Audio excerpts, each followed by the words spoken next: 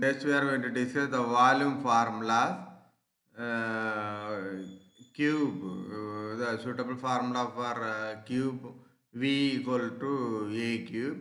The measuring of letters small a equal to length of one edge. And rectangular solid means that the suitable formula V, volume V equal to LWH. L equal to length of base and W equal to width of the base and small h equal to height. Then pyramid, that suitable form volume formula V equal to A, capital A, small h divided by 3. A equal to area of the base, h equal to height. And cylinder, that volume formula pi r square h, pi equal to 3.1416 and r22 divided by 7. The radius r equal to radius of the base and small h equal to height. Cone V equal to pi r square h divided by 3. Pi equal to 3.1416 and r equal to radius of the base, h equal to height.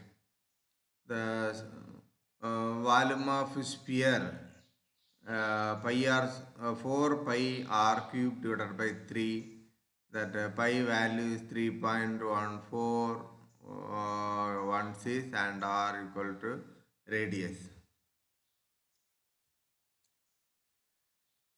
Electric power steering. The electric power steering simply uses electric motor to direct the steering commands made by the driver easily, whereas the hydraulic power steering uses pumps and pistons for the same. The electric power steering is more efficient and over to the point. This is the electric power steering.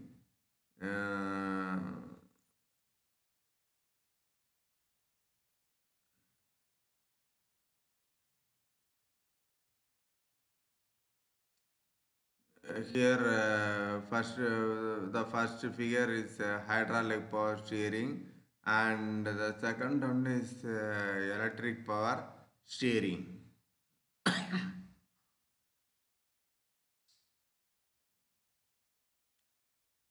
They enable highly automated driving still SAE level 4.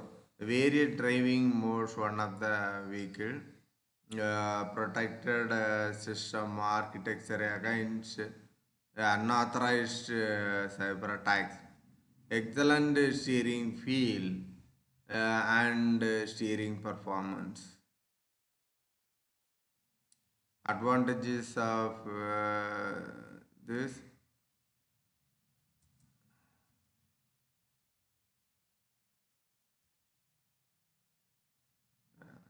Advantages of electric power steering. Greater fuel economy, and the motor draws power only with the vehicle turns, and eliminate hydraulic fluid maintenance, restock of the restocking from time to time enables a variety of features, enables any driver assist or convenience feature involving turning of the wheel without steering input. Disadvantages: cannot easily be fixed with stand posts and lever like hydraulic system. EPS systems may require specialized equipment and knowledge to diagnose and repair electrical issues. Faculty can be diagnosed by onboard computer or various sensors.